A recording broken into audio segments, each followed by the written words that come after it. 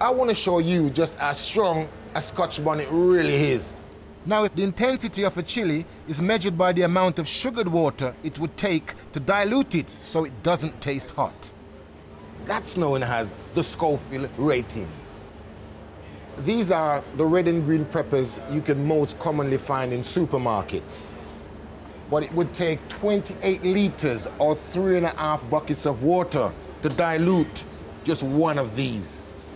But the Scoville rating for the average Scotch bonnet is 80 times more intense. It would take 2,100 liters or an incredible 262 buckets of water to tame this beast.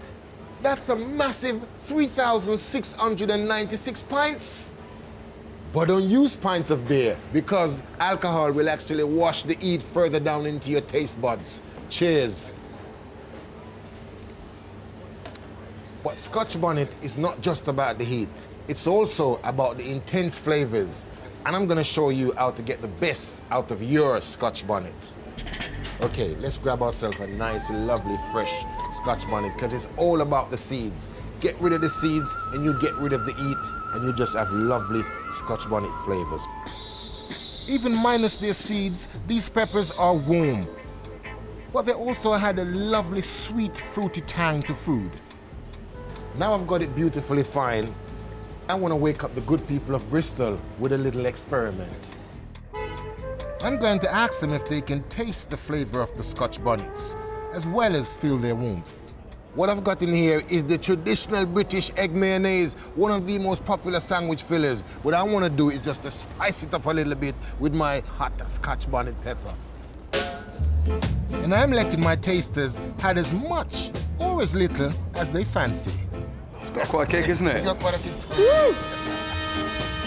It can take a moment to really appreciate the flavor. Oh my God! Serious? Yes! Woo! It's got lots of flavour to it. Yes. It doesn't just burn your mouth out. Yes. It's got a really nice taste to it. Citrusy, Remove fruity. the seeds Oh, and you got the gorgeous, flavor. absolutely Fantastic. stunning. Lively. Brilliant. Yeah, there. Yeah. It's powerful. It's powerful, yes. Yeah, man. But not too overbearingly powerful. No, you can still taste the egg and the Where are you mayonnaise, which is going? good. Absolutely. Yeah. How is that?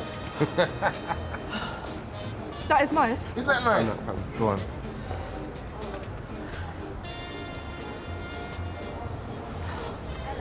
Look at the cover fool your over. Are you?